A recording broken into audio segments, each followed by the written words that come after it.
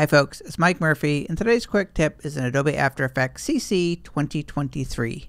In this tutorial, I'm going to show you how to trace paths using the Create Nulls From Paths script. First, I'm going to create the rounded rectangle.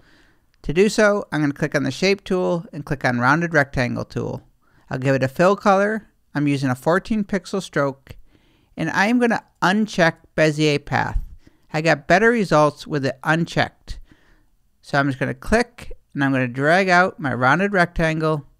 I'm going to go to the Align panel and just center it to the composition.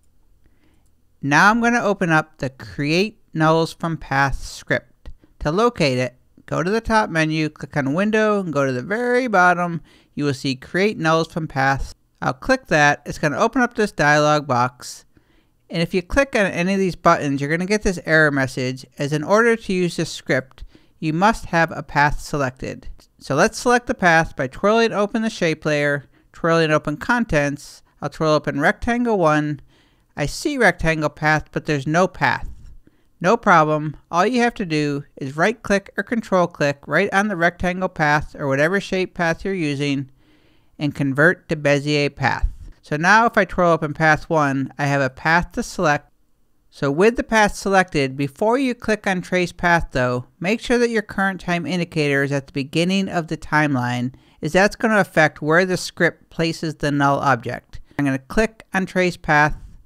The script created this null in the Layers panel, and I can see that null object in the top right corner, and if I drag my playhead, you're going to see it is just tracing around that path. And the reason it placed the null object in this location is because that is where the first vertex of this path is located.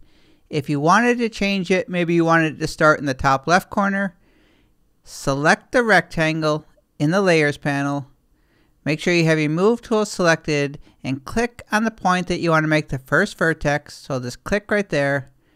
I'm going to right click or control click, go to Mask and Shape Path, Set First Vertex. And now if I select the null layer, you can see it's starting in that top left corner. Now I'm going to drag on a graphic that I want to follow along the null. So I'll drag out this bus.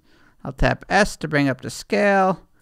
I'm going to rotate it, tap R, rotate the tires, and I'm just going to line it up with the null. I'll come down to the Layers panel. Make sure you see Parent and Link. If you don't, you can right click right on the header area, go to Columns, Parent and Link, select the pick whip, and drag it onto the null. Now wherever the null goes, the bus is attached to that null. So if I drag my playhead, you see it's following around that null. To slow down or speed up the animation, just select the null layer, tap U to reveal all keyframes. 2 keyframes were automatically created when you ran the script. All you have to do is just take the second keyframe. The further you space the keyframes apart, the slower the animation. If you wanted to reverse the direction, you could select both keyframes, right click, go to Keyframe Assistant, and select Time Reverse Keyframes. And when you select the null layer, if you go to the Effect Controls, you'll see that Trace Path is listed as an effect. Now you can't change the progress, but you can uncheck this loop if you want the animation to stop when it gets to the second keyframe. And that is how to trace any path, whether it's a shape or a mask, in Adobe After Effects CC 2023. My name is Mike Murphy. Cheers.